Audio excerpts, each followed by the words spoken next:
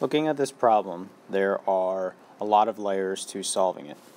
I can see some important information that there are 3 12-foot pieces purchased. I can also see that each stair requires 2 16-inch pieces. And we can also see that the staircase will have 12 stairs and how much wood would be left over.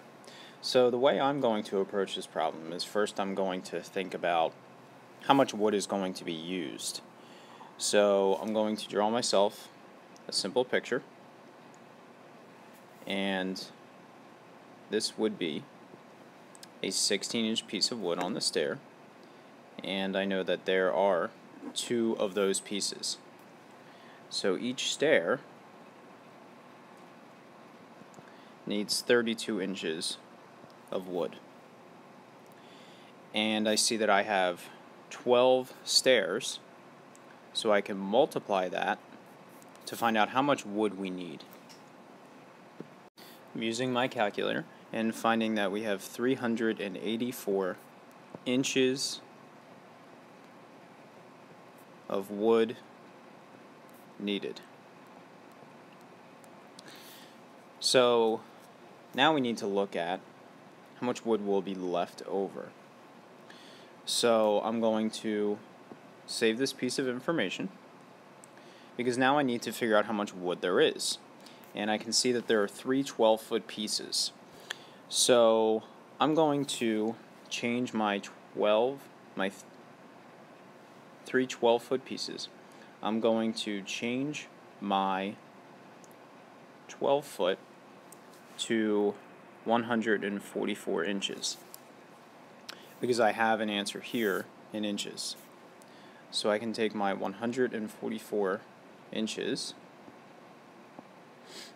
and multiply that by 3 to get 432 inches of total wood. And now I just need to find out how much will be left over. So I take my total and subtract it from the amount that we are using.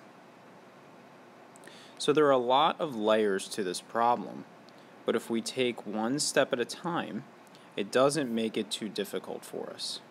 So I'm getting 48 inches as my final answer. Now, the last challenge with this is it was actually a multiple choice problem. So here we have our 4 answer choices that I will outline for us to easily recognize. And I can see that one of them is in inches, and it is nowhere near my answer. So I know that is not the correct choice. The last 3 are in feet, which means I need to take my 48 inches and convert it to feet. So I'm taking my 48 inches and dividing it by 12 to get 4 feet, which matches one of the answers.